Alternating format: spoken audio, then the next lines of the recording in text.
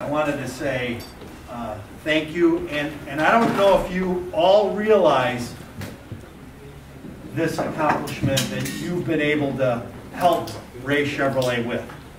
I don't know if you realize how important you are to Ray Chevrolet, and your efforts in service and in parts doesn't happen if you don't do a great job, if you don't satisfy the customer, if you don't really excel like you guys do.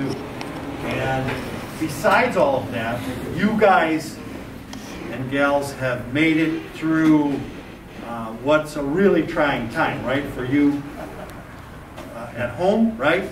Many of you guys are doing with e-learning and challenges with family and COVID and all these things and health issues, but I can't thank you enough. Last year, at the end of this, we said, well, it's 2 years in a row.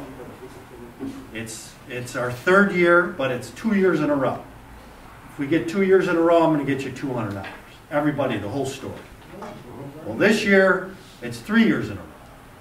Well, I stuck my foot in my mouth, and I said, if we get it 3 years in a row, everybody's going to get $300. And that's what we're going to do today. But these trophies, they're special to Chevrolet and Chevrolet dealers. This one here is what Ray was referring to as a three-peat, Dealer of the Year. You see the banner up there hanging in this lower showroom, right here, guys. 2013, 17, and 18. There's a new one actually right over there that will hang up after today's celebration for that third year in a row. This is only awarded to 60 dealers in the country.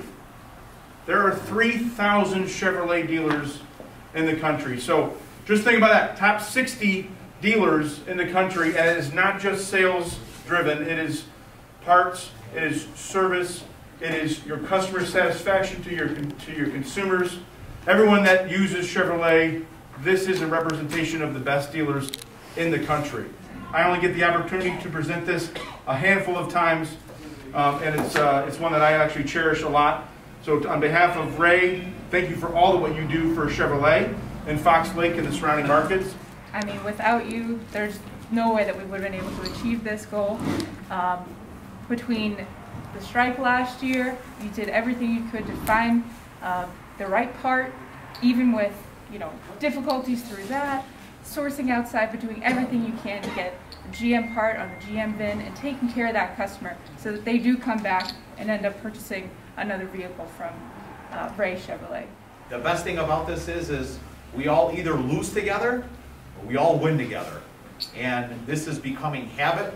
Ray will stay like that. We're going to do everything we can, but this is such a team type of goal. So truly, there isn't one person here that doesn't play part of it. And thank you, Ray. I'm very happy to be a part of it.